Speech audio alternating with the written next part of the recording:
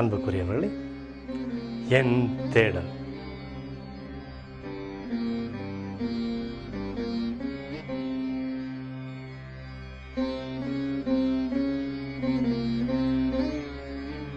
உங்களுக்காய் தேடுகின்றேன். இன்றைக்கு உலகம் முழுசும் எடுத்து பார்த்தோம்னா பலர் பல விஷயத்தை தேடிட்டு தான் இருக்காங்க. ஆனால் அந்த எல்லா தேடலுக்குமே அவங்களுக்கு பதில் கிடைக்குதான்னு பார்த்தீங்கன்னா அதுதான் இல்லை. பலர் தேடிக்கொண்டு அவங்களுடைய வாழ்க்கை முழுசுமே அந்த தேடலுக்காகவே ஒப்பு கொடுத்து அந்த தேடல் கிடைக்காமே அவங்க மறித்தும் போயிடுறாங்க. பலர் தேடலில் ஒரு விதத்தில் வெற்றி கண்டாலும் பல விஷயத்தில் அவங்க தோல்வி தான் காண்றாங்க. இப்படி தான் உலகம் முழுசும் இருக்கக்கூடிய மனிதர்கள் எதையோ நோக்கி தேடிட்டு தான் இருக்காங்க. அப்படி இன்றைக்கு என் தேடலில் இடைப்படுறது யாருன்னு பார்த்தீங்கன்னா கேர்லின். தமிழ்நாட்டில் தேவக்கோட்டைன்ற பகுதியில் 1968 செப்டம்பர் 8 கரோலின் ஜோசப் மற்றும் பாக்கியமேரின்ற தம்பதிக்கு பிறக்கிறாங்க. என் பேர் கேர்லின். நான் ஒரு ரோமன் கத்தோலிக்க குடும்பத்தில் தான் பிறந்தேன். எனக்கு ஒரு தம்பி தங்கச்சி உண்டு. என்னோடய பெற்றோர் ஒரு 50 வருஷமாக சிங்கப்பூரில் இருந்தாங்க. என்னோடய பெற்றோர் 2 பேருமே வேலை நேரம் போக எல்லாமே கோயிலில் தான் கழித்தாங்க. மியூசிக் மினிஸ்ட்ரியில் இருந்தாங்க. நிறைய கோயில் காரியங்களில் ஈடுபாட்டோடு இருந்தாங்க. ஆனால் ஒரு 10 வயசுலேருந்து எனக்கு ஒரு கேள்வி இருந்துகிட்டே இருந்துச்சு. கோயிலில் சொல்கிற காரியங்கள், நீங்கள் அன்பாக இருங்க, சமாதானமாக இருங்க அப்படின்னு எதோ சொல்கிறாங்க. ஆனால் வீடுகளில் வந்து பார்க்குறப்போ அப்படி ஒரு சமாதானத்தோடு அவங்க இருக்கிற மாதிரி தெரியல. இது எனக்குள்ள ஒரு ஆரம்ப விதையாக விழுந்து வளர வளர ஒரு 15 வயசாகும் பொழுது ஆண்டவர் சொல்கிற காரியங்களுக்கோ நடைமுறை கிறிஸ்தவர்கள் வாழ்கிற காரியங்களோ ரொம்ப வெவ்வேறாக இருக்கிறத நான் உணர ஆரம்பித்தேன். எனக்குள்ள இந்த மதத்தின் மீது ஒரு ஈடுபாடு குறைஞ்சிட்டே போச்சு. இல்லை, அதில் சொல்லப்படுறது போல் யாரும் வாழ்கிறதில்ல அப்படின்னு எனக்கு நிறையா தோண ஆரம்பித்த ஒரு கட்டத்தில் கோயிலுக்கு போகிறது இல்லை அங்கே திருப்பலியை பார்க்குறதுங்கிறது நமக்கு ஒன்றும் புரியலை, அதெல்லாம் நமக்கு டைம் வேஸ்ட்டு அப்படின்னு தோணுச்சு.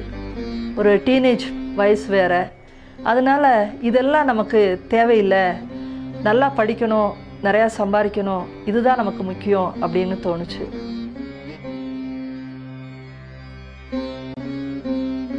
ஒரு கிறிஸ்துவ குடும்பத்தில் பிறந்திருந்தாலும் அவர்களுக்கு கிறிஸ்துவன் மீது அதிக ஈடுபாடு இல்லாமல் போயிடுச்சு.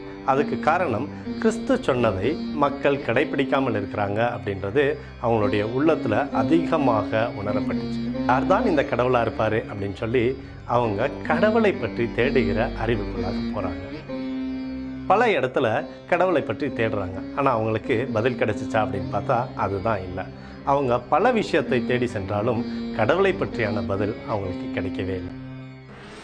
ஆனால் என் உள்ளத்தில் அப்போ யார்தான் கடவுள், உண்மையான கடவுள் யார், அவர் தன்னோட மக்களை எப்படி வழி நடத்த ஆசைப்படுறாரு, கடவுளை ஏற்றுக்கொண்ட மக்கள் எப்படி இருக்கணும், அவர் எப்படி இருப்பார், இந்த உலகத்தில் மனுஷங்க என்ன செய்கிறதுக்காக பிறந்திருக்கிறாங்க, நாம் ஏன் பிறந்திருக்கிறோம், இப்படி எனக்குள்ள எப்போவுமே கேள்வி மேலே கேள்விகளாக இருந்துச்சு. நான் ஒருவேளை ரோமன் கத்தோலிக்க குடும்பத்திலே பிறந்ததுலேருந்தே எனக்கு இயேசு தான் கடவுள்னு சொல்லி கொடுக்கப்பட்டிருக்கிறதுனால நான் எதையும் அதில் ஆராய்ச்சி பண்ண வேண்டியது இல்லாதது போல் இருந்தது. ஆனால் இதில் பெரிய நம்பிக்கை வராததுனால, குடும்பங்களில் நான் அது போல் பார்க்காததுனால அந்த அன்பையும் அந்த சமாதானத்தையும் அவர் சொல்கிற வாழ்க்கையை போல் யாரும் வாழலை அப்படின்னு என் பெற்றோர் மட்டும் இல்லை, சமுதாயத்தில் சொந்த பந்தத்தில் அது ஒரு குறைபாடாக எனக்கு அந்த வயசில் தெரிஞ்சுது. அதிலிருந்து நான் உண்மையான கடவுள் யார், அவரை நான் நேரில் பார்த்தாகணும், அவர்கிட்ட பேசணும், அவர் எனக்குன்னு என்ன திட்டம் வச்சுருக்கிறாரு, ஏன் என்னை இந்த உலகத்துக்கு கொண்டு வந்தார் அப்படிங்கிறத நான் நேரில் கேட்டு தெரிஞ்சுக்கணும் அப்படிங்கிறத ஒரு 15வது வயசுக்கு மேலே எனக்குள்ள ஆழமாக பதிய ஆரம்பிச்சுது. 24 வயசில் எனக்கு கல்யாணம் ஆனபோது நான் கோயம்புத்தூருக்கு என் கணவரோடு நான் வந்துட்டேன். அதற்கு பிறகு என்னோடய தேடுதல் இன்னும் பலமானதாக மாறிச்சு. என்னோட நிறைய நண்பர்கள் வந்து இந்துக்களாக இருந்தாங்க. அவங்களோட ரொம்ப பழகினப்ப நல்ல மனிதர்களாக இருந்தாங்க. அவங்க கடவுளுக்கு ரொம்ப பயந்தாங்க. நிறைய நேரம் நோன்பு இருந்தாங்க. அவங்களோட பழக்க வழக்கத்தை பார்க்குறப்ப இவங்களோட கடவுள் உண்மையானவரா எனக்கு நிறைய யோசிக்க வச்சது. அப்படின்னா அவங்க மதத்தை பற்றி நான் தெரிஞ்சுக்கிறது அவசியம்னு நான் நினச்சேன்.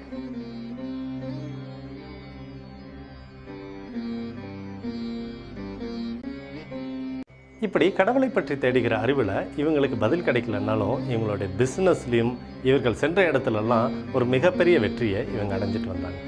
இவங்க செல்லக்கூடிய பிஸ்னஸ்லலாம் இவங்க சக்ஸஸராக இருந்தாலும் இந்த கடவுள் யார், இந்த கடவுள் அவருடைய மக்களை எப்படி நடத்துகிறாங்க அப்படின்னு சொல்லி இவங்களுக்கு ஒரு கேள்விக்குறி இருந்துகிட்டே இருந்துச்சு. பல மக்களை பார்க்குறாங்க, பல இனத்தாரை பார்க்குறாங்க. அப்படி ஹிந்துவிசத்துலேயும் கடவுளை பற்றி என்ன சொல்லுது அப்படின்றதுக்காக ஆழ்ந்த ஆராய்ச்சிக்குள்ளே இவங்க போகிறாங்க. அதுலேயும் இவங்களுக்கு வெற்றி கிடைக்காம தோல்வியோடு திரும்புகிறாங்க. சரி, யோகா பண்ணால் அங்கே கடவுளை கண்டுபிடிக்க முடியுமான்றதுக்காக யோகாவுக்கும் போகிறாங்க. அங்கேயும் கேர்லினுக்கு வெற்றி கிடைக்கல. அதனால் 2 வருஷம் நான் தொடர்ந்து பகவத்கீதையை படித்து பார்த்தேன். கடைசியில் இது மக்களுக்கு நிறைய நல்லொழுக்கத்தை சொல்கிற மாதிரி இருந்துச்சு ஒழிய ஒரு உயிருள்ள கடவுள் அதிலிருந்து பேசுகிற மாதிரி எனக்கு படலை.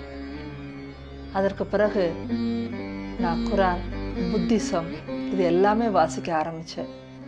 ஒரு கட்டத்தில் ஒருத்தர் சொன்னதுனால யோகா செஞ்சால் கடவுளை நீங்கள் தரிசிக்கலாம் அப்படின்னு கேள்விப்பட்டு நான் எத்தனை நாள் யோகா செஞ்சேன்னு தெரியுமா? ஒரு கோர்ஸ் அட்டன் பண்ணிவிட்டு ஒரு நாள் விடாமல் தொடர்ந்து 4 வருஷம் டெய்லி அரை மணி நேரம் கதவை சாத்திக்கிட்டு ஆழ்ந்த அமைதியில் சூன்யா மெடிடேஷன் அப்படின்னு சொல்கிற ஆழ்ந்த அமைதியில் ஒரு தியானத்தை நான் பண்ணேன். 4 வருட காலம் பண்ணேன். நான் அதை பண்ணதில் என்னோட நிறைய குழப்பமான சிந்தனைகள் இதெல்லாம் கொஞ்சம் அடக்கி ஆழ்ந்த அமைதிக்கு போக முடிஞ்சதே ஒழிய நான் அதில் கடவுளை காணவே இல்லை. ஹிந்துவிசத்தில் போன பிற்பாடும் அங்கேயும் இவங்களுக்கு வெற்றி கிடையாது. சரி, யோகாவில் போனால் அங்கே வெற்றி கிடைக்குமா அப்படின்னு சொல்லி யோகாவை நோக்கி போகிறாங்க. ஆனால் யோகாவுக்கு போன இடத்துல அவங்களுக்கு கடவுளை தேடின பற்றியான அறிவு கிடைக்கல. ஆனால் அந்த இடத்துல ஒரு திடுக்கிட்ட சம்பவம் தான் நடந்துச்சு. இப்படி நாட்கள் போயிட்டு இருந்தப்ப என்னோட இதே மாதிரி சிந்தனை உள்ள ஒரு ஃப்ரெண்டு இருந்தாங்க. அவங்களும் யோகா பண்ணாங்க. ஒரு நாள் மெடிடேஷன் பண்ணிட்டு திடீர்னு என்னை கூப்பிட்டு சொன்னாங்க, நான் ஆழ்ந்த தியானத்தில் இருந்தப்போ சிலுவையில் தொங்குற இயேசுவை பார்த்தேன்னு சொன்னாங்க. உண்மையிலே அது எனக்கு ரொம்ப அதிர்ச்சியாக இருந்தது. ஏன்னா அவள் ஒரு இந்து பெண், நான் தான் கிறிஸ்டியனு. ஆனால் நான் பார்க்கல ஆண்டவரை. அவங்க எப்படி பார்த்தாங்க, அவங்களுக்கு மட்டும் எப்படி தெரிஞ்சுதுன்னு சொல்லி எனக்கு தான் அதை நம்பவே முடியாத மாதிரி இருந்தது. அதனால் நான் அதையும் விட்டேன். அதுக்கு பிறகு நான் ஒரு பிஸ்னஸ் பண்ணிகிட்ருந்தேன். அதில் இந்த மருந்து பொருட்களையெல்லாம் விற்கிற ஒரு பிரதிநிதியாக இருந்தேன் நான். அப்போது ஒரு போலியோ அட்டாக்கான ஒரு பையனை பார்க்க வேண்டிய சூழ்நிலை. அந்த வீட்டில் போய் அவனோட ரொம்ப படுக்கையில் கிடந்த அந்த சூழ்நிலையை பார்த்து ரொம்ப மனசு அன்றைக்கி விட்டு போச்சு. வெளியில் நான் வானத்தை பார்த்து அன்றைக்கி சொன்னேன், கடவுள்னு ஒருத்தர் இருந்தா எனக்கு இந்த மக்களை குணப்படுத்தக்கூடிய ஒரு வரம் கொடுத்தா நான் இலவசமாக ஒரு பைசா கூட வாங்காமல் இவங்களுக்கு நான் செய்வேன்.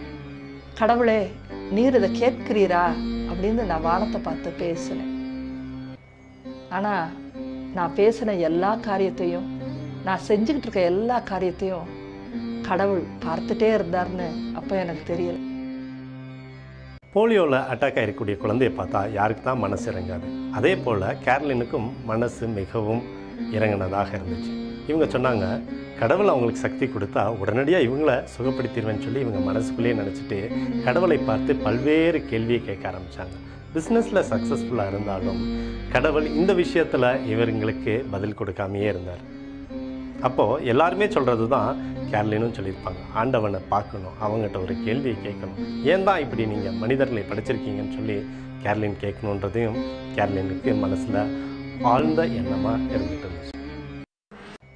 ஆனால் கடவுள் இதையெல்லாம் மேலிலிருந்து பார்த்து கேட்டுகிட்டே தான் இருந்திருக்காரு. இந்த சூழ்நிலையில் நான் ஒரு சாஃப்ட்வேர் இன்ஜினியராக இருந்தோம் வருடத்திற்கு ஒரு முறை வேலை மாற்றிக்கொண்டே இருந்தேன். ஏன் இப்படி என் வாழ்க்கையில் நடக்குது அப்படிங்கிறது எனக்கு புரியவே இல்லை. ஒவ்வொரு வருடமும் புதிய வேலையில் தான் போய் சேருவேன். அந்த வேலையில் சேர்ந்த உடனே ரொம்ப நல்லா பண்ணுற, நீ தான் டாப்பாக இருக்கிற அப்படின்னு சொல்லி ரொம்ப உயர்ந்த நிலைக்கு போயிட்டு ஒரு வருஷத்தில் அதை விட்டுட்டு நான் வெளியேற மாதிரி ஆகிடும். அப்போது இதை குறித்து என் பெற்றோரும் ஏன் இப்படி வருஷத்துக்கு ஒரு வேலையில் இருக்கேன்னு கேட்பாங்க.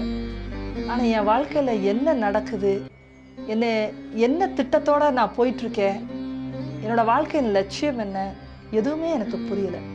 ரொம்ப ஒரு கஷ்டமான சூழ்நிலையில் கடவுள்ங்கிறது யார், அவரை நான் பார்க்கணுமே, அவர் ஏன் என் வாழ்க்கையில் இப்படியெல்லாம் நடக்கிறதுக்கு அனுமதிக்கிறாரு, இதெல்லாம் கேட்கணும் அப்படிங்கிற ஒரு ஆழமான தேடுதலும் எனக்கு இருந்துகிட்டே இருந்தது.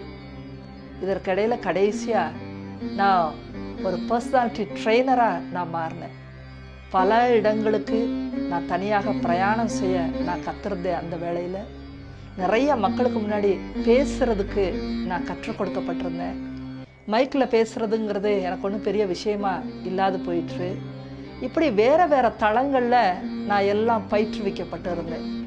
ஏன் என் வாழ்க்கை ஒரு கம்ப்யூட்டருக்கு முன்னாடி வேலை செய்யாமல் இப்படி விதவிதமான வாழ்க்கைக்கு நான் ஏன் போயிட்டேன் அப்படிங்கிற கேள்விக்குறியோடு கடைசியாக ஒரு மீட்டிங் கோயம்புத்தூரில் ஆர்த்தரா ஹாலில் நடந்துச்சு. அந்த இடம் முழுக்க கூட்டம் இருந்தது. மற்றவங்க பேசிகிட்டே இருந்தபோது கடைசியாக என்னை பார்த்துட்டு என்னை மேடைக்கு கூப்பிட்டாங்க. ஒரு 10 நிமிஷம் இதை முடிச்சு வைக்கிறப்ப நீங்கள் பேசுங்கன்னு சொன்னாங்க. ஆனால் அன்றைக்கு ஒரு விரக்தியான மனநிலை. ஏன்னா வருஷம் ஒரு தடவை ஒரு வேலையை மாத்துறேன், என் வாழ்க்கை எங்கே போகுதுன்னு தெரியல. ஒரு பக்கம் கடவுள் யாருன்னு எனக்கு புரியலை, நாம் இந்த உலகத்தில் என்ன பண்ணிக்கிட்டு இருக்கோன்னு தெரியல. இத்தனை கேள்விகளுக்கு இடையில நான் அன்றைக்கு மேடை ஏறினேன். ஒரு 10 நிமிஷம் நம்ம வாழ்க்கையில் உயரணும்னா என்ன காரியங்களெல்லாம் செய்யணும், எவ்வளவு மனதிடம் வேணும் அப்படின்னு சொல்லி பேசினேன். அதை முடித்து கீழே இறங்கினப்ப எல்லாரும் எழுந்து நின்று கை தட்டினாங்க. அவ்வளோ பேர் என்கிட்ட வந்து கை கொடுத்து ரொம்ப நல்லா பேசுனீங்கன்னு சொன்னாங்க. ஆனால் என் மனசில் ரொம்ப விரக்தி தான் மிச்சமாக இருந்தது. ஆமாம், நல்ல வாழ்க்கை இருந்தது, நல்ல சமாதானமான குடும்பம் இருந்தது, பணம் இருந்துச்சு என் வாழ்க்கையில். ஆனால் உள்ளத்தில் ஏதோ ஒன்று குறைவாகவே இருந்துச்சு. அந்த விரக்தியோடு அன்றைக்கு இரவு அந்த கதவை திறந்து நான் நடு ரோட்டில் நின்று அந்த இருட்டு வானத்தை பார்த்து நான் சொன்னேன், கடவுளே நீர் எங்கே இருக்கிறீர், உம்மை பார்க்கணுன்னு நான் எவ்வளோ நாளாக சொல்கிறேன், ஆனால் நீங்கள் என் கண்ணில் தென்படுறதே இல்லையே அப்படின்னு சொன்னேன். இது போல் பல கேள்விகளோடு இருந்த கேரளினுக்கு பதிலே கிடைக்கல. ஆனால் அவங்க தொடர்ந்து தேடுறத நிறுத்தவே இல்லை. ஆனால் தேடிக்கிட்டு இருக்கும்போது அவங்களுக்கு பதில் கிடைக்கும் அப்படின்னு சொல்லி எதிர்பார்த்த கேரளினுக்கு அதிர்ச்சி தான் காத்துட்டு இருந்துச்சு. தொடர்ந்து பயணிப்போம், அதை பற்றி தெரிந்து கொள்வோம். ஆமாம், அதுதான் நான் கடைசியாக பண்ண பிஸ்னஸ் மீட்டிங். அதற்கு பிறகு ஒரு மாதம் கழித்து ஒரு நாளை ஆண்டவர் முன்குறித்து வச்சுருந்தார். ஒரு சாதாரண நாள் தான் அது. 2008 டிசம்பர் 21 ஒரு ஞாயிற்றுக்கிழமை. என் கணவரோட 8:30 மணிக்கு உட்காந்து பேசிட்டு இருந்தப்போ சரி காலையில் சமையல் செய்யலாம் அப்படின்னு சொல்லி எந்திரிச்சு நின்ன உடனே என் வயிற்றுக்குள்ள அப்படி ஒரு வலி வந்துடுச்சு, தாங்க முடியாத வலி. ஒரு நிமிடத்திற்குள்ள என் வலது பக்கத்தோட கையும் காலும் அப்படியே செயலிழந்து போச்சு. நான் அசைக்க பார்க்குறேன், அசைவே இல்லை. அடுத்த ஒரு நிமிஷத்திற்குள்ள என் இடது பக்கமும் கையும் காலும் செயலிழந்து போச்சு. நான் ஒரு மரக்கட்டை மாதிரி நின்றுக்கிட்டே இருக்கிறேன். வயிற்றில் பெரிய வலியும் இந்த கை கால் அசைவும் நின்னதுனால மிகுந்த மனக்குழப்பம்தான் எனக்கு வந்துச்சு. நமக்கு பக்கவாதம் வந்துருச்சோ அப்படின்னு நான் ரொம்ப பயந்து போனவுடனே என் கணவர் திரும்பி பார்த்து என் நிலையை பார்த்த உடனே என்னை வந்து நடக்க சொல்லி பார்த்தாரு. ஆனால் எனக்கு எதுவுமே செய்ய முடியலன்ன உடனே என்னை உடனடியாக ஆஸ்பத்திரியில் சேர்த்தாங்க. அங்கே போய் பார்த்தப்ப பெண்களுக்கு இந்த கர்ப்பப்பை பக்கத்தில் ஃபெலோப்பியன் டியூப் இருக்கும். அதில் ஒரு டியூபு கெட்ட ரத்தத்தை எடுத்து சொல்லக்கூடிய ஒரு நரம்பு இப்படி இருக்கிற நரம்பு அப்படியே வெடிச்சிருச்சு. அதில் இருக்க கெட்ட ரத்தம் பூரா வயிற்றுக்குள்ளே தெளிக்கப்பட்டு உள்ளே எல்லாம் கருக ஆரம்பிச்சிருச்சு.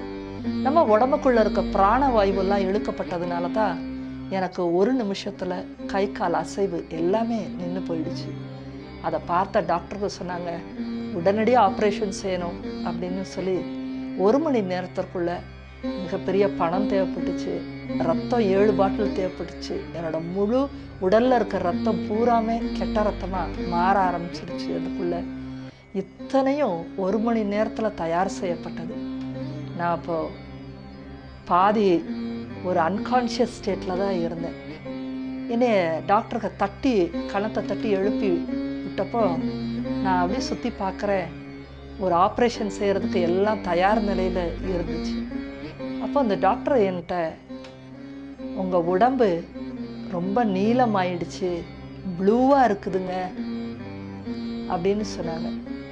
எனக்கு அதோட அர்த்தம் இப்போ என்னன்னே புரியலை.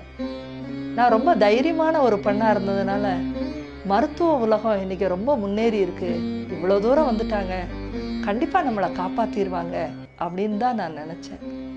சரி நீங்கள் செய்யுங்க அந்த ஆப்ரேஷன் அப்படின்னு சொல்லி வெறும் தலையை மட்டும் ஆட்டினேன். அவங்க எனக்கு மயக்க மருந்து கொடுத்தாங்க. அதோட நான் அப்படியே ஆழ்ந்த மயக்கத்துக்கு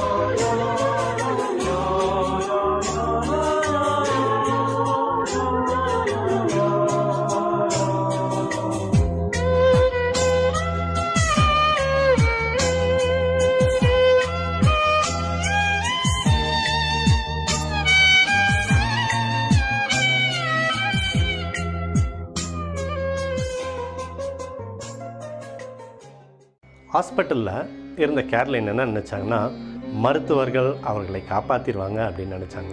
ஆனால் கேர்லைனுக்கு அந்த இடத்துல ஒரு மிகப்பெரிய அதிர்ச்சி காத்திருந்துச்சு. இன்னும் கொஞ்சம் நேரத்தில் அவங்க இறக்க போகிறாங்கன்றது கேர்லைனுக்கு தெரியாது. தொடர்ந்து பயணிப்போம்.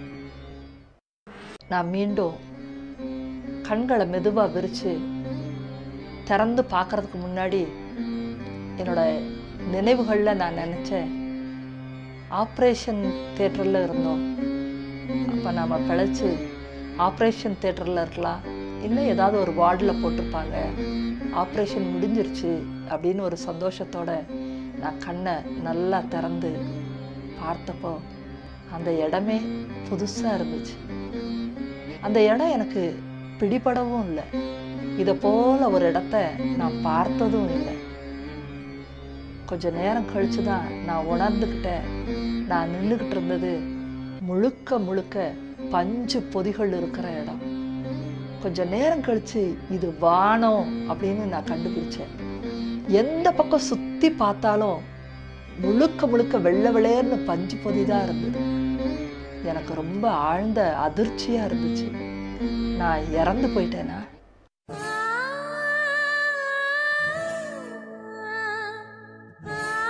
இவ்வளவு சின்ன வயசுல நான் இறந்து போயிட்டேனா?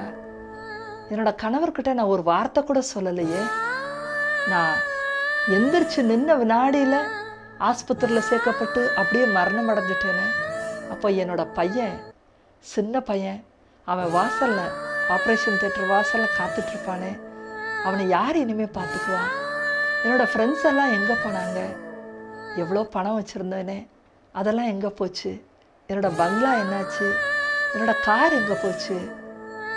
நான் அந்த இடத்துல இருந்து யோசித்து பார்த்தப்ப எதுவுமே இல்லை. நான் எப்படி இருந்தேன் அப்படின்னா, எதையும் விட இலகுவான ஒரு வெயிட்லெஸ்ஸான, காற்றை விட வெயிட்லெஸ்ஸான ஒரு பொருள் போல நான் மிதக்கிற மாதிரி இருந்தேன்.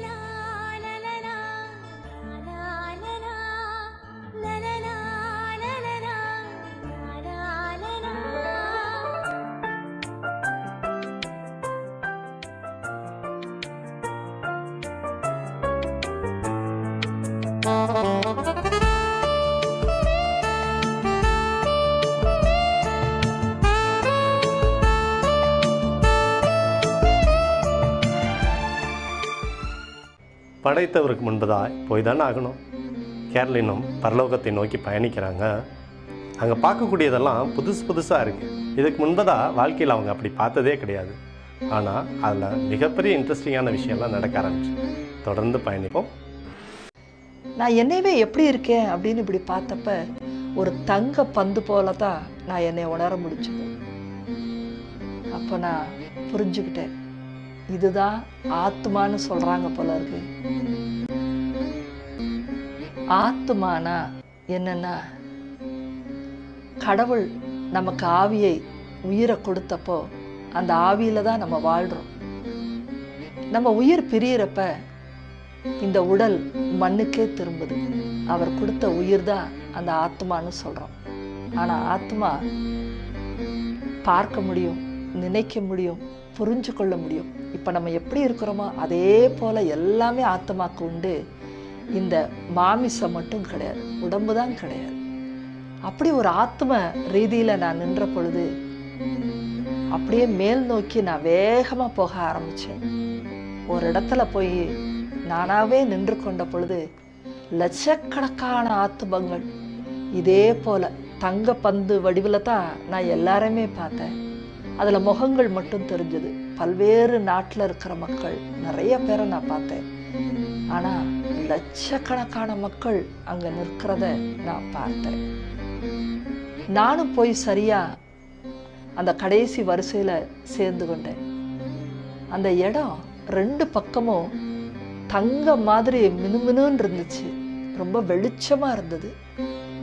எனக்கு இங்க என்ன புத்தியில இருக்கிறோமோ அதே போலதான் அங்கேயே இருந்ததுனால லைட் எல்லாம் எதுவும் இல்லாம எப்படி இவ்வளவு வெளிச்சமா இந்த இடங்கள் இருக்குது அப்படின்னு சொல்லி நான் வேடிக்கை தான் பார்த்தேன். ஆமன் பார்ந்தவர்களே, அங்க இருந்த அநேகரும் என்னை போல இப்படி சுத்தி சுத்தி வேடிக்கை தான் பார்த்துட்டு இருந்தாங்க.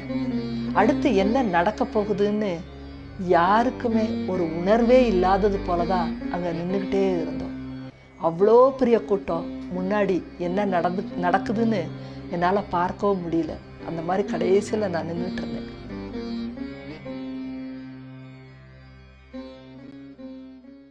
இன்ப அதிர்ச்சி கேர்லினுக்கு காத்து இருந்தது.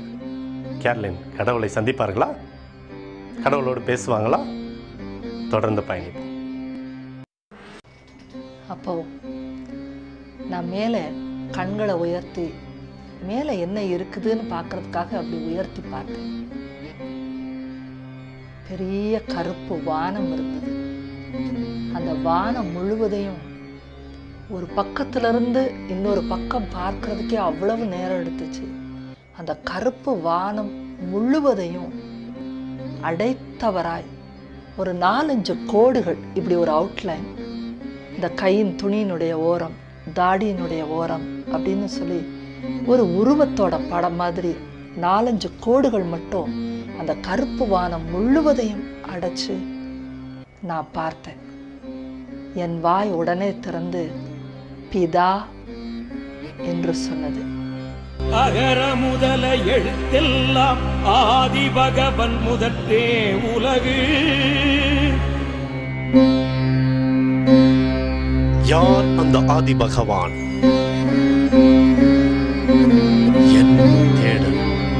வாய் உடனே திறந்து பிதா என்று சொன்னது. கிறிஸ்தவர்களாக இருந்தாலும் இயேசுவதான் நாம நல்லா அறிஞ்சு வச்சிருக்கிறோம். தந்தையாகிய பிதாவை அதிகமா நமக்கு தெரியாது. அதனால எனக்கே ஆச்சரியமா இருந்தது, நான் எப்படி இவர் பிதா அப்படின்னு நான் கண்டுபிடிச்சேன்னு சொல்லி. அப்போ எனக்குள்ளேருந்தே பதில் வந்தது, உன்னை படைத்தவரை நீ கண்டுகொள்ள முடியும் அப்படின்னு என் ஆத்மா பதில் சொன்னது. எனக்கு சகலமும் நடுங்கி போச்சு. இத்தனைக்கும் மேலாக இருக்கிற தந்தையாகிய பிதாவான தேவனை நான் பார்த்துட்டேனா? அவர் இப்பொழுது என்னை பார்த்து கொண்டு இருக்கிறார். நான் எத்தனை வருட காலம் கடவுளை பற்றி நான் தேடிக்கொண்டு இருந்தேன். இந்த இடத்துல நான் கடவுளை பார்ப்பேன். இறந்து போய் நான் கடவுளை பார்த்தேன். எனக்கு நடுங்கி போயிடுச்சு. ஏன்னா பரிசுத்தரை ஒருவனும் பார்க்க இயலாது. அவருக்கு முன்பாக நிற்கிற பொழுது நமக்கு அப்படி ஒரு நடுக்கம் ஏற்படுகிறது. நான் மீண்டும் கண்ணை உயர்த்தி பார்த்தப்போ அவர் இல்லை. எங்கே இருக்கிறார்னு நான் என் கண்கள் துளாவி பார்த்தப்போ ஒரு இடத்துல ஒரு வெளிச்ச ரூபமா அவர் ரூபத்தை எடுப்பதை நான் பார்த்தேன். ஓ, இவர் என்கிட்ட கண்டிப்பாக பேச போகிறாரு அப்படின்னு எனக்குள்ள தோண ஆரம்பிச்சிச்சு. எனக்கு மரண பயம் உண்மையிலே சொன்னால் நம்ம உலகத்தில் மரிக்கும் போது இல்லை, கடவுளுக்கு முன்பாக நிற்கிற பொழுது தான் எனக்கு ஏற்பட்டது. அவ்வளவு ஒரு நடுக்கம், அதைத்தான் ஆத்தும நடுக்கம்னு சொல்லுவாங்க. அப்படி தூக்கி தூக்கி போட்டது. கடவுளை நான் எப்படி இப்பொழுது பார்ப்பேன்? அப்போதான் என் வாழ்க்கையில் எவ்வளவோ தெனாவட்டா நம்ம பேசுகிறோம். நம்ம கடவுளை பார்க்கணும், அவர் நமக்கு முன்னாடி வந்து நிற்கணும், எனக்கு பதில் சொல்லணும், என்னென்னமோ சொல்கிறோம். ஆனால் அவர் வந்து நிற்கும் பொழுது நமக்கு மிக நடுக்கமாக இருக்கிறது. அவருக்கு நான் என்ன செஞ்சிருக்கிறேன் இந்த உலகத்தின் வாழ்க்கையில்? நான் அவரை மகிமைப்படுத்த ஒன்றுமே செய்யலையே அப்படிங்கிறது தான் எனக்கு முதல்ல வந்தது. ஏன்னா என் ஆத்மமே எனக்கு ஒரு முதல் கேள்வி எழுப்புச்சு. அவர் உன்னை பார்த்து கேட்க போகிற கேள்வியே, நீ எனக்காய் என்ன செய்தாய்ன்னு கேட்பாரு அப்படின்னு சொல்லிச்சு. எனக்கு அந்த கேள்வி தான் மிகுந்த நடுக்கத்தை கொடுத்துச்சு. இந்த உலகத்தில் வாழ்ந்தோம், ஆனால் கடவுள் நமக்கு நிறையவே எல்லாமே செஞ்சுருக்கிறாரு. கடவுளுக்காக நாம் என்ன செஞ்சோம் அப்படிங்கிறது எனக்கு கடவுளுக்கு முன்பாக நிற்கிற பொழுது தான் உரைச்சது.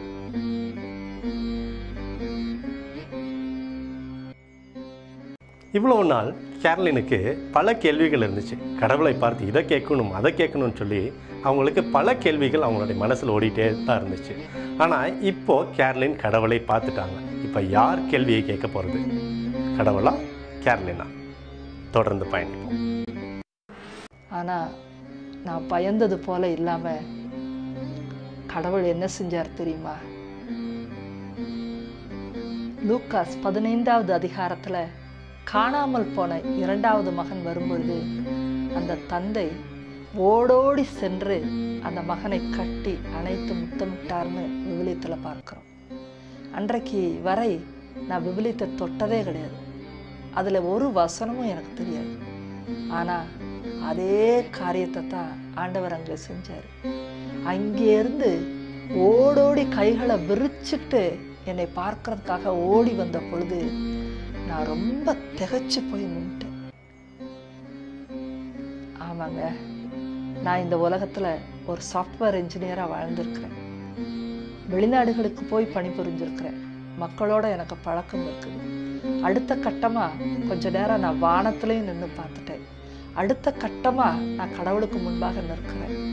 அந்த அண்ட வெளி சராசரத்தை பார்க்கும் பொழுது அத்தனையும் கடவுள் படைச்சிருக்கிறாரு. நம்ம ஒன்றுமே இல்லை. ஒரு மனிதன் ஒரு சிறு புல்லை போல, ஒரு சிறிய கடுகு போல. ஆனால் இந்த கடுகை பார்க்கறதுக்கு கடவுள் இப்படி ஓடோடி வந்து நிற்பாரா? நான் என்ன செஞ்சிருக்கிறேன் அவருக்கு, ஆனால் என்னைய பார்க்கறதுக்கு வராரே எப்படி அப்படிங்கிற ஒரு உணர்வு என்னை தாக்கின பொழுதுதான் யோவான் நற்செய்தியில் பார்க்கிறோம், கடவுள் அன்பே உருவானவராய் இருக்கிறார்னு சொல்லி. அவரோட அன்பைத்தான் அந்த வேளையில் நான் புரிஞ்சுக்கிட்டேன். என்னுடைய உலகத்தின் கேள்விகள், முதலாவதான கேள்வி கடவுள் எப்படிப்பட்டவர்ங்கிற கேள்விக்கு எனக்கு அங்கே பதில் கிடைச்சது. கடவுள் அன்பே உருவானவர்னு நான் அன்றைக்கு புரிஞ்சுக்கிட்டேன். அந்த வினாடியிலிருந்து கடவுள் நிறைய என்னிடத்துல பேச ஆரம்பித்தார். ஒன்றை மட்டும் உங்களுக்கு இப்பொழுது சொல்கிறேன். முதலாவதாக என்கிட்ட பேசின வார்த்தைகள், அந்த வானமே கிடுகிடுன்னு எதிரொலிக்கிற மாதிரி அவர் என்கிட்ட பேசின முதல் வார்த்தைகள், உன் துன்ப நேரத்தில் எல்லாம் உன்னோடு கூட நான் இருந்தேன்னு சொன்னார். அது எனக்கு ரொம்ப ஆச்சரியமாக இருந்தது. எவ்வளவு துன்பம் இந்த உலகத்தில் நான் சந்தித்தேன். வருஷம் ஒரு புது வேலையில் நான் இருந்தேன். அதில் எல்லாம் நான் கஷ்டப்பட்டேன். ஏன் இந்த வாழ்க்கைன்னு சொல்லி கண்ணீர் விட்டேன். கடவுள் எங்கே இருந்தார் அப்படின்னு எனக்கு யோசனை வந்தப்போ, கடவுள் ஒவ்வொரு நாளும் மனிதர்களின் வழியாக என்கிட்ட வந்து பேசினதை எல்லாம் ஒரு காட்சியில் எனக்கு காண்பித்தார். நான் ரொம்ப திகைச்சு போனேன். அப்படின்னா கடவுளை நான் பார்க்கணும், நிறைய தெரிஞ்சுக்கணும்னு நான் சொன்னதெல்லாம் எல்லாமே வேஸ்ட்டு. ஏன்னா என்னோடய வாழ்க்கையிலே நான் லட்சம் முறை கடவுளை தரிசிச்சிருக்க முடியும். ஏன்னா கடவுள் மனிதர்கள் வழியாத்தான் செயல்படுறாருன்னு நான் அப்போ புரிஞ்சுக்கிட்டேன். நிறைய விளக்கங்களை எனக்கு அங்கே கொடுத்தாரு. ஒரு மனிதனுடைய வாழ்க்கை இந்த உலகத்தில் இருக்கும் பொழுது கடவுளை நேசிக்கவும், கடவுளை உண்மையான கடவுளை கண்டுபிடிக்கவும் இருந்தால் அவன் தேவனிடத்தில் வருவான்ங்கிறத ஆண்டவர் அங்கே எனக்கு சொன்ன பொழுது, ஐயோ, என்னுடைய பழைய வாழ்க்கையில் நான் தேடவே இல்லையே, நான் அறிஞ்சிக்கவே இல்லையே, நான் புரிஞ்சிக்கவே இல்லையே, அவருக்காக நான் எதையும் செய்யலையே அப்படின்னு நான் ரொம்ப வருத்தத்தோடு தான் இருந்தேன். ஆனால் எனக்கு நிறைய விளக்கங்களை கொடுத்த தேவன் கடைசியாக அந்த வானம் கிடுகிடுக்க ஒரு பெரிய எக்கால ஒலி கேட்டது போல அவருடைய குரல் கடைசியாக எனக்கு ஒரு கட்டளையின் வழியாய் பேசினார். அவருடைய குரல் ரொம்ப கம்பீரமா இருக்குது. ஒரு ஆண் குரல், ரொம்ப உயர்வான குரல், அதுல பிசுறுங்கிறதே இல்லை. அப்படித்தான் அவருடைய குரல் இருக்கிறது. அவர் என்னை பார்த்து சொன்னார், உன்னை நான் மீண்டும் இந்த உலகத்திற்கு அனுப்புகிறேன். கோடி கோடியான மக்களை இந்த உலகத்திலே நீ இனி பார்ப்பாய். அவர்களிடத்திலே நான் தான் ஒரே தேவன் என்று சொல்வாய் என்று சொன்னார். எனக்கு ஆச்சரியமா இருந்துச்சு. நான் இறந்து போய் இங்கே நிற்கிறேன், கோடி கோடி மக்களை நான் எப்படி பார்ப்பேன், நானா அப்படின்னு ஒரு ஆச்சரியத்தோடு நின்றப்போ, இப்பொழுது நீ இந்த உலகத்திற்கு மீண்டும் போகலாம் அப்படின்னு என்னைய சொன்னார். நான் ரொம்ப இருட்டு வழியில் பெரிய மலைகளுக்கு நடுவில் எல்லாம் வந்தது போல எனக்கு இருந்துச்சு.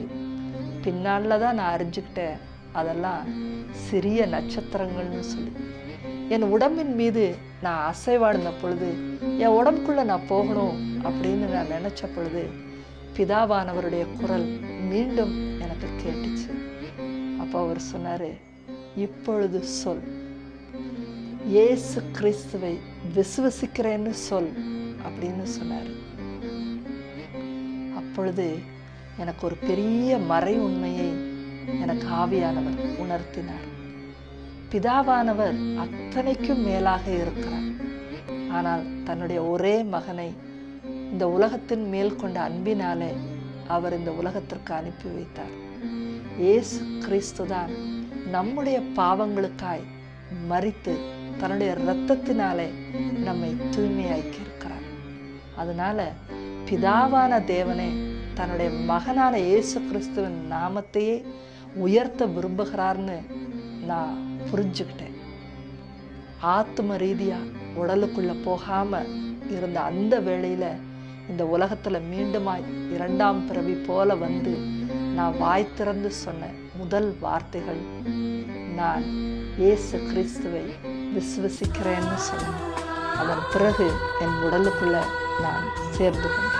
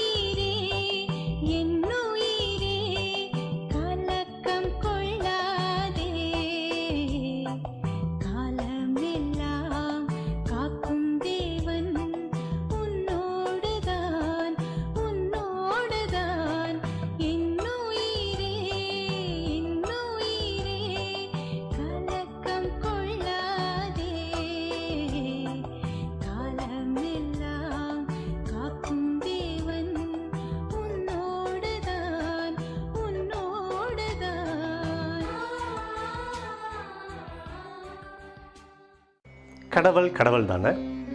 கேர்லினோட மனசில் இருந்த கேள்விகளுக்கெல்லாம் கடவுள் நேரடியாக பதில் சொல்ல, ஆனால் அவருடைய செய்கையின் வழியாக கடவுள் பதில் கொடுக்க ஆரம்பித்தார். உடனடியாக கேர்லினுக்கு ஒரு மிகப்பெரிய ஒரு அசைன்மெண்ட்டையும் கொடுத்தார். கேள்விகளுக்கு பதில் கிடைச்சிச்சா? கேர்லினுக்கு மிகப்பெரிய அசைன்மெண்ட் கொடுக்கப்பட்டுச்சு. அந்த அசைன்மெண்ட்டை தாங்கிட்டு கேர்லின் திருப்பியுமா அவங்களுடைய உடலுக்குள்ளாக வராங்க. கடவுள் கேரளினை தொடர்ந்து வழிநடத்த ஆரம்பிச்சிட்டார். கண் முழிச்சு பார்த்தப்போ கடிகாரத்தில் இரவு 9 மணி அப்படின்னு காமிச்சிச்சு. காலையில் 8:30 மணிக்கு எனக்கு இந்த விபத்து ஏற்பட்டு இரவு 9 மணிக்கு நான் ஆப்ரேஷன் முடிஞ்சு கண் முழிச்சு பார்த்துருக்குறேன். ஆனால் அன்றைக்கு மிக மோசமான நிலையில் என் உடல் இருந்தது. 18 தையல்கள் என் வயிற்றில் போடப்பட்டு ஏகப்பட்ட வயர் என்னை சுற்றிலும் இருந்துச்சு. எல்லா இரத்தமும் புதிதாய் மாற்றப்பட்டு இருந்தது.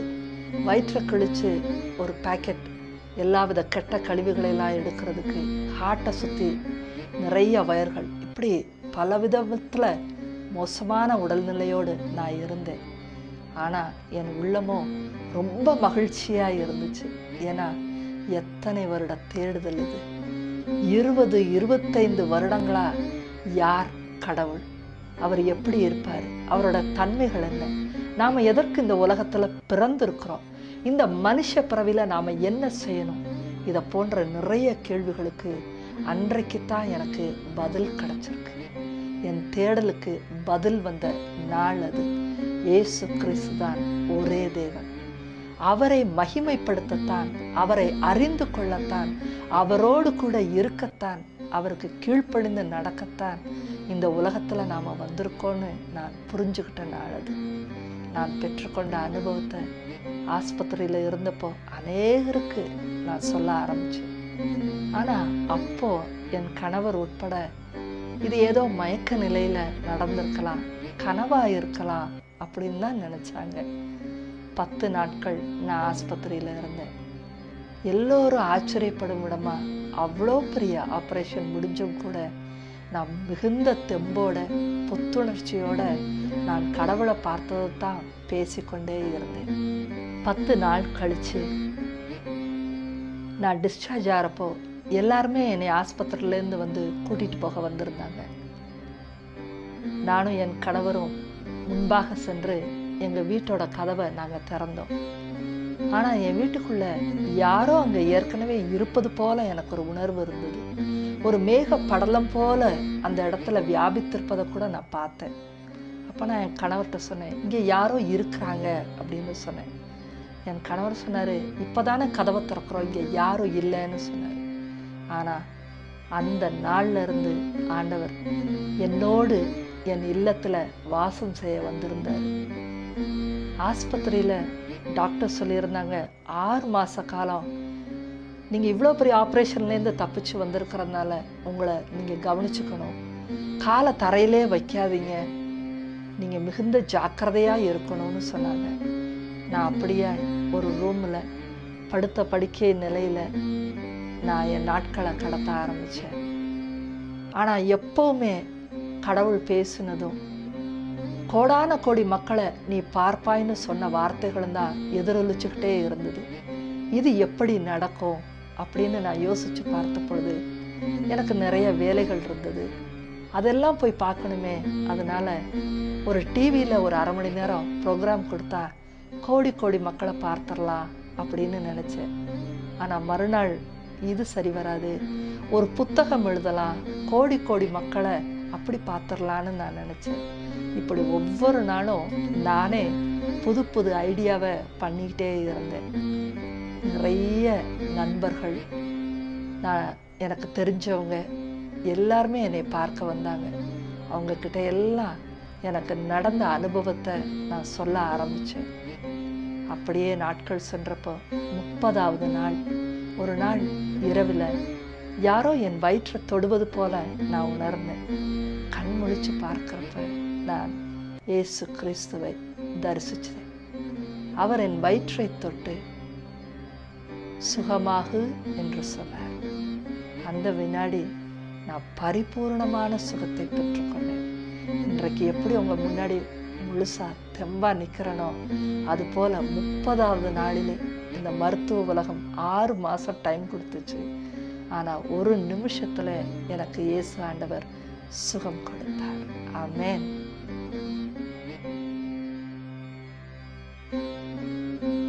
மறுநாள் காலையில் எனக்கு ஆண்டவருடைய குரல் தெளிவாக கேட்டுச்சு. ஹாலுக்கு வா அப்படின்னு சொன்னார். நான் மெல்ல நடக்க ஆரம்பித்தேன். ரொம்ப ஆச்சரியமாக இருந்தது. நடந்து ஹாலில் போய் உட்காந்து சந்தோஷத்தோட ஆண்டவரை பார்த்தேன். எங்கள் வீட்டில் எனக்கு அந்த ஹாலில் ஒரு பெரிய இயேசுனுடைய படம் இருக்கும். அதிலிருந்து அவர் பேச ஆரம்பித்தார். நான் சுகமான பிறகு ஆண்டவர் பேசின முதல் வார்த்தை, உன் பைபிளை எடுன்னு சொன்னதுதான். அன்றைக்கு தான் என் வாழ்க்கையில் முதல் தடவையாக பைபிளை பிரித்து பார்த்தேன். எப்படி படிக்கிறதுன்னு கூட தெரியலை. நான் அங்கேயும் இங்கேயும் வாசித்ததை பார்த்து ஆண்டவரே சொன்னார், மத்தேயு 1:1 எடு அப்படின்னு சொன்னார். நான் மத்தேயு பகுதியை பிரித்த பொழுது, முதல் வார்த்தையை வாசித்த பொழுதே பரிசுத்த ஆவியானவர் என்னோடு கூட இருந்து எனக்கு அதை கற்றுக் கொடுக்க ஆரம்பித்தார். ஏதோ தாகம் உள்ளவனாய் இருப்பது போல நான் உணர்ந்தேன்.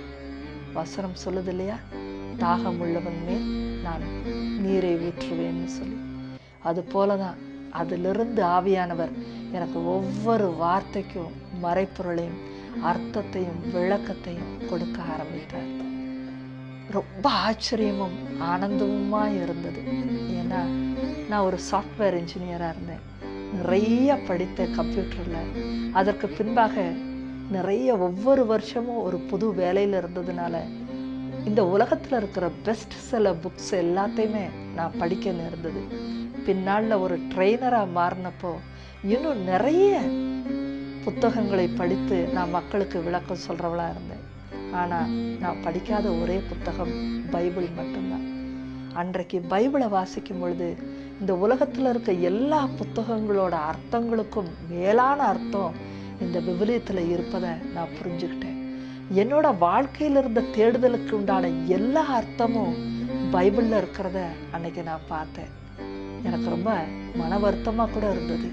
ஒரு கிறிஸ்தவளாக இருந்து நம்ம பைபிளை திறக்கவே இல்லையே அப்படின்னு எனக்கு தோணுச்சு. இப்படியாக 3 மாத காலம் நான் ரொம்ப விகரஸாக காலையிலேருந்து ராத்திரி வரை பைபிளை தான் படிச்சுட்டே இருந்தேன். ஏன் இப்படி படிக்கிறேன் அப்படின்னு ஒரு கேள்வி வந்தப்பெல்லாம் எனக்கு கடவுளை பற்றி தெரிஞ்சுக்கிற ஆர்வம் இருந்ததுனால நான் படிக்கிறேன். ஆண்டவரும் எனக்கு இதை விளக்க சொல்லிக்கிட்டே இருக்கிறாரு அப்படின்னு தான் நான் நினச்சேன். இதற்கு பின்னாடி ஆண்டவர் எனக்குன்னு என்ன திட்டம் வச்சுருந்தாருன்னு அந்த நிமிஷம் வரை நான் உணரவே இல்லை.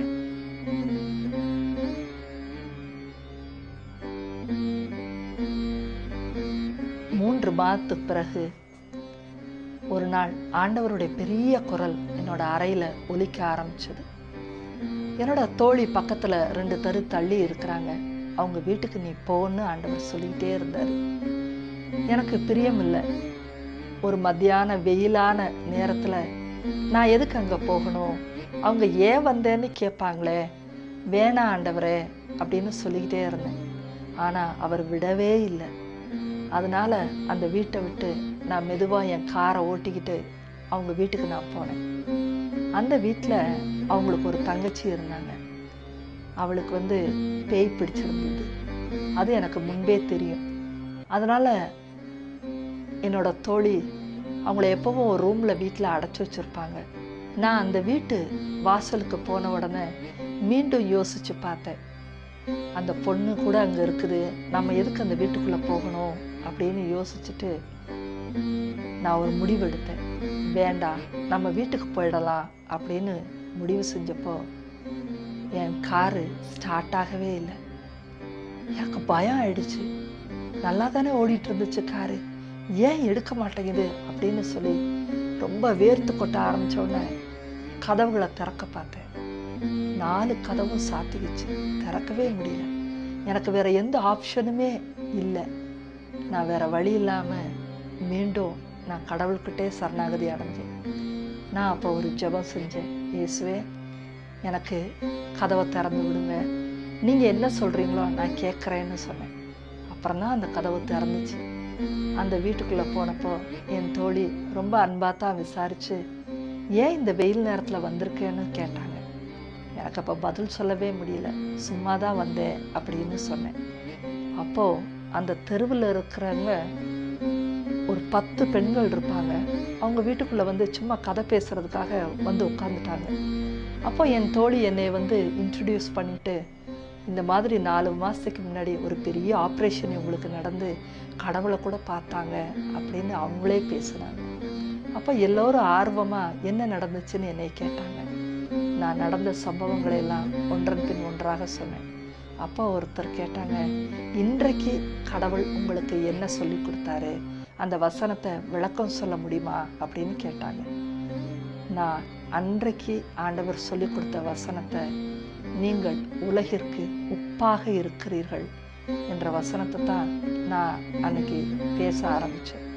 ஒரு 5 நிமிஷம்தான் நான் பேசினேன். அதுதான் என்னுடைய முதல் பிரசங்கமாக இருந்துச்சு. ஆனால் அவங்க அதை புரிஞ்சுக்கிட்டாங்களா என்னன்னு எனக்கு தெரியலை. நான் அதை முடித்த உடனே வீட்டுக்கு உடனே கிளம்பி வந்துட்டேன்.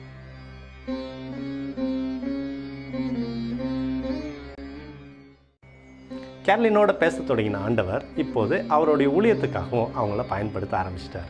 பல இடத்துக்கு கேர்லினை ஊழியத்துக்காக அழைச்சிட்டு போகிறாரு. பல அற்புதங்களையும் கேர்லின் வழியாக ஆண்டவர் நடத்த ஆரம்பிக்கிறார்.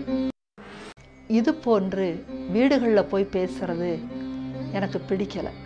ஏன்னா நான் வளர்ந்த விதம் ஒரு செல்வாக்கான வாழ்க்கை.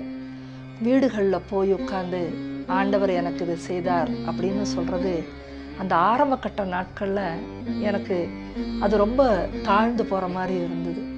நான் முடிவு செஞ்சேன், இந்தி போல் யாரோட வீட்டுக்கும் ஆண்டவர் அனுப்பினாலும் நான் போகக்கூடாது, அப்படி போய் பேச வேண்டிய அவசியம் இல்லை அப்படின்னு நான் நினச்சேன். ஆனால் கொஞ்ச நேரத்திலேயே எனக்கு அவங்க வீட்டிலேருந்தே ஒரு ஃபோன் வந்தது. என்ன அப்படின்னு சொல்லி கேட்டப்ப அவங்க சொன்னாங்க, நீங்கள் கொஞ்ச நேரம்தான் பேசுனீங்க, ஆனால் அது எல்லோருக்கும் ரொம்ப உள்ளத்தை ஆறுதல் கொடுக்கறதாகவும் அந்த கொஞ்ச நேரத்துக்கு உள்ளத்தில் ஆறுதல் கொடுக்கறதாகவும் சமாதானத்தை தருவதாகவும் இருக்குது. நீங்கள் கடவுள்கிட்ட கேட்டு நீங்கள் ஏன் எங்களுக்கு பிரசங்கம் பண்ண வரக்கூடாது அப்படின்னு கேட்டாங்க. எனக்கு ரொம்ப அதிர்ச்சியாக இருந்தது. நான் ஒரு செல்வாக்கான வாழ்க்கையில் வாழ்ந்திருக்கேன், வெளிநாடுகளில் வேலை செஞ்சுருக்கிறேன், பணம் சம்பாதிக்கணும், நல்ல வாழ்க்கை, வசதியான வாழ்க்கையில் இருக்கணும், இதுதான் என்னோடய குறிக்கோளாக இருந்தது.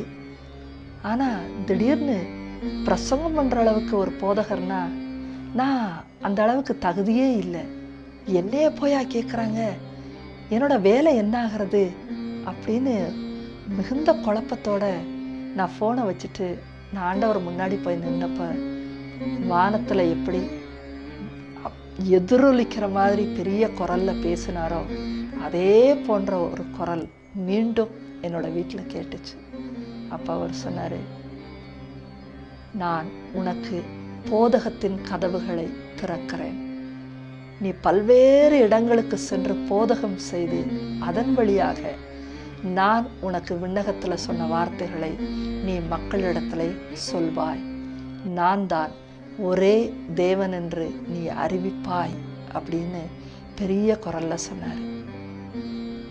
அன்றைக்குத்தான் ஆண்டவர் இத்தனை வருட காலமாய் என்னை ஒரு போதக பணிக்காக என்னை பயிற்றுவித்திருக்கிறாருங்கிறதே நான் உணர்ந்து கொண்டேன். அதன் பிறகு வாழ்க்கையே மாற ஆரம்பிச்சது.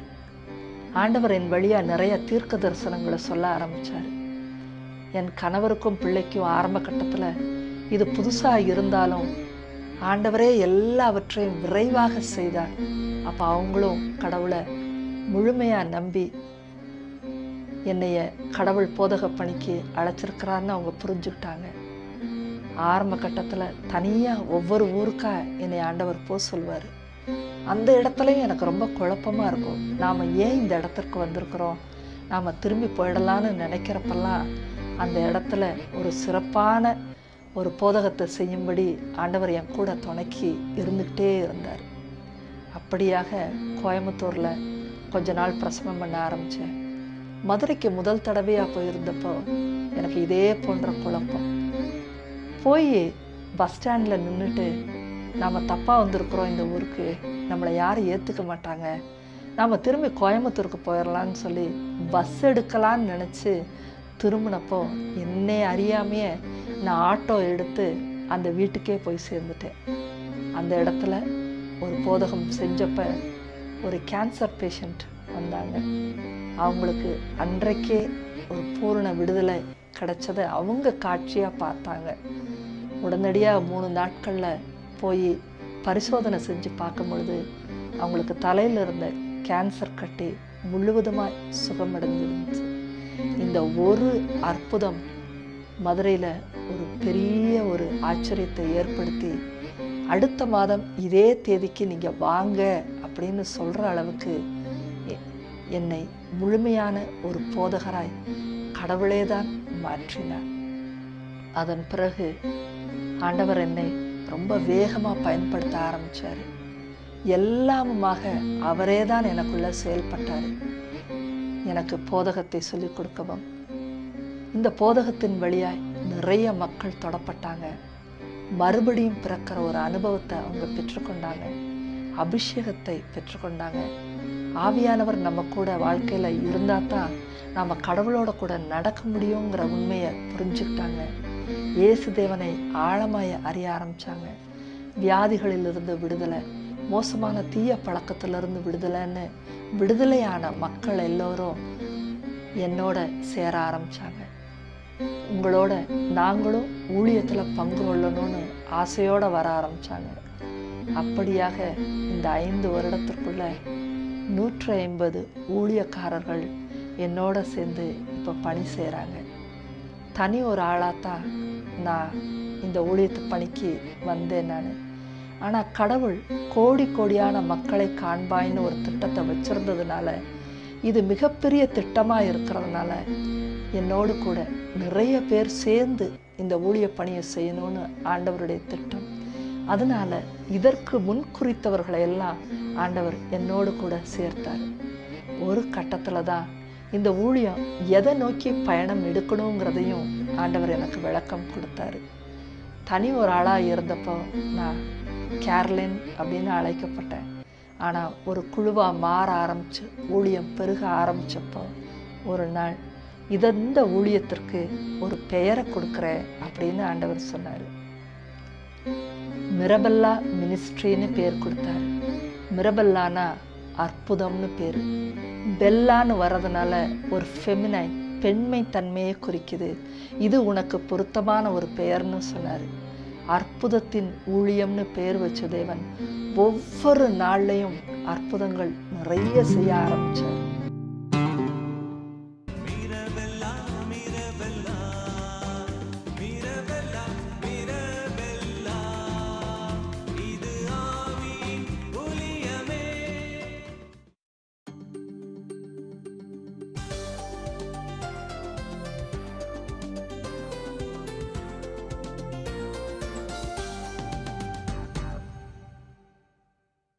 எப்படிப்பட்ட அற்புதங்கள்னா, போதகம் செய்கிற இடத்துல நிறைய அற்புதங்கள் நடக்கும்னு நீங்கள் மற்றவர்களிடத்துலையும் கேள்விப்பட்டிருப்பீங்க. அதே காரியங்கள் எங்களோட ஊழியத்துலையும் நடந்துச்சு. அதற்கு மீறி அந்த இடத்துல பேசப்படுற ஆண்டவரோட வார்த்தைகள் வீடியோவாக்கப்பட்டு அது ஒரு டிவிடியாக நாங்கள் வெளிநாடுகளுக்கெல்லாம் கேட்குறவங்களுக்கு கொடுக்க ஆரம்பித்தோம். அந்த இடத்துல கேட்டவங்களுக்கும் இங்கே என்ன விடுதலை கிடைச்சதோ அதே விடுதலை கிடைக்க ஆரம்பிச்சிருச்சு.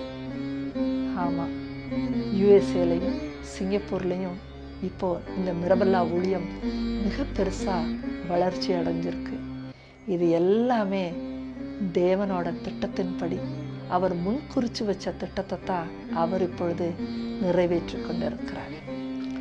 ரோமன் கத்தோலிக்க மதத்தில் ஒரு பெண் போதகராதுங்கிறது மிக கடினமான ஒரு காரியம்.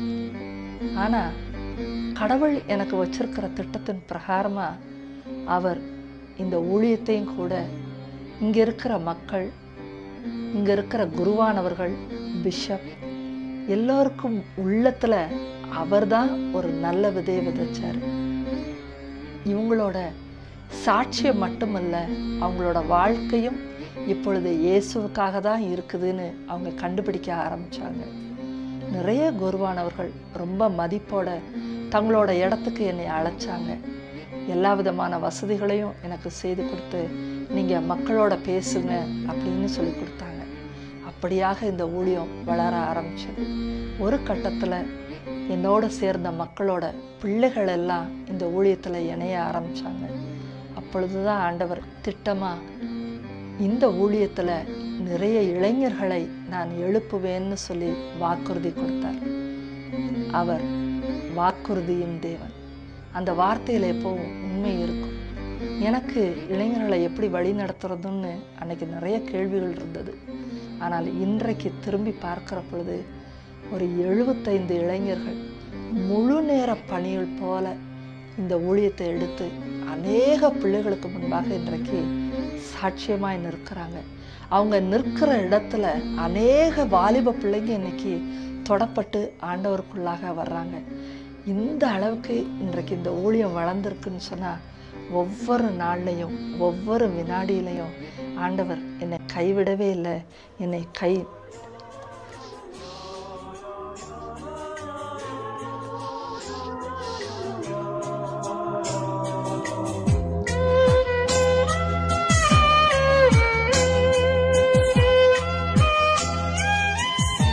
ஆண்டவர் கைவிடவும் இல்லை, கை நெகிழவும் இல்லை.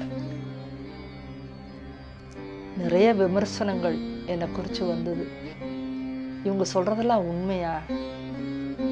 இவங்க கொஞ்ச நாளில் வேற சபைக்கு கூட போயிடலாம், இது காசுக்காக பண்ணுறாங்க, அப்படிலாம் நிறைய விமர்சனங்கள் வந்துச்சு.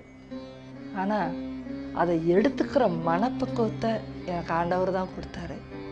எவ்வளோ மோசமாக பேசினாலும் நான் தொடர்ந்து ஆண்டவருக்குள்ள காரியங்களை செஞ்சுக்கிட்டே போனேன். விமர்சனங்களை தாண்டி நான் தகத்தெறிஞ்சு நான் முன்னாடி போக முடிஞ்சுது. ஒரு கட்டம் தாண்டின ஒன்று தான் அவங்க முடிவு பண்ணாங்க, இந்த பொண்ணை பற்றி எது பேசினாலும் இது கண்டுக்காது, இது பாதிக்காது, இவளை இயக்கிறது கடவுள் தான்ங்கிறத அவங்க புரிஞ்சுக்கிட்டாங்க. அந்த கட்டத்துக்கு வரைக்கும் ஆண்டவர் என்னோடு கூட இருந்தார். இன்றைக்கு ஒரு இன்டர்நேஷ்னல் ப்ரீச்சராக உலகமெங்கும் ப்ரீச் பண்ணக்கூடிய ஆளாக என்னை ஆண்டவர் மாற்றி இருக்கிறார். அவர் சொன்ன கோடான கோடி மக்களை நீ காண்பாய், நான் தான் ஒரே தேவன்னு சொன்னது அவருடைய வார்த்தைகள். அந்த வார்த்தைகள் பொய்யாகுமா? உலகமெங்கும் இருக்கிற அநேக மக்களை ஒவ்வொரு நாள்லையும் நான் இன்றைக்கு சந்தித்து கொண்டு வருகிறேன். யுஎஸ்ஏல நான் கடைசியாக போயிருந்தப்ப 40 நாட்கள் பயணம் போயிருந்தேன். ஒரு ப்ரோக்ராம் கூட ஷெட்யூல் ஆகவே இல்லை. ஆனால் அங்கே போய் இறங்கின பிறகு 16 மாகாணங்களை நான் கடந்து போனேன். அநேக கிறிஸ்தவர்களை அங்கே நான் சந்தித்தேன். என்னோட பணி ஏற்கனவே கிறிஸ்தவக்குள்ளே இருக்கிறவங்களுக்குள்ளே தான் இருக்குது. கிறிஸ்தவர்கள் கிறிஸ்து சொன்னது போல வாழணும், உண்மையான கிறிஸ்தவர்களாக மாறணும். அவர்கள் கடவுளுக்கு உண்மையாக கீழ்ப்படிஞ்சு நேர்மையானவங்களா நடக்கணுங்கிற ஆண்டவரோட விருப்பத்தை தான் இந்த ஊழியத்தின் வழியாக ஆண்டவர் செயல்படுத்திட்டு இருக்கார். ஏன் நம்ம மக்களும் கூட நிறைய ஜோசியம், பில்லிசூனியம் இது போன்ற காரியங்களில் இருக்கிறாங்க. நாள் நட்சத்திரம் நேரம் பார்க்கறது இதை போன்ற நம்பிக்கைகள்லேயும் இருக்கிறாங்க. அவங்களுக்கெல்லாம் தான் ஆண்டவர் என்னை அனுப்பிச்சிருக்கிறார். மீண்டும் ஒரு வாழ்க்கையை ஆண்டவர் கொடுத்துருக்கிறார்.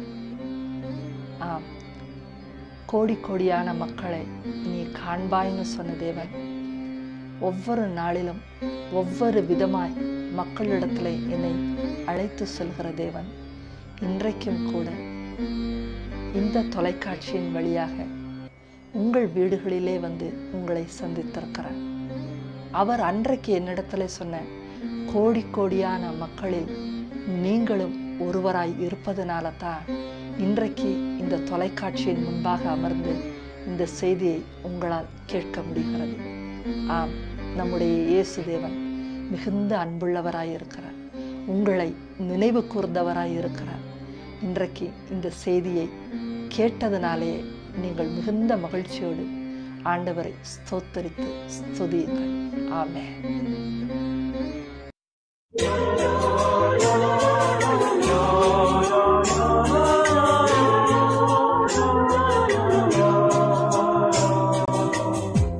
அன்புக்குரியவர்களே, உங்களுக்கும் இதை போல் பல கேள்விகள் உங்களுடைய இருதயத்தில் இருக்கும் அப்படின்றது எனக்கும் தெரியும். என்னுடைய தேடல் உங்களுக்காகத்தான். உங்களுடைய இருதயத்தில் இருக்கக்கூடிய கேள்விகளுக்கு கட்டாயமாக பதில் வரும். அது இயேசுவின் இடத்துலேருந்தே கட்டாயமாக வரும்.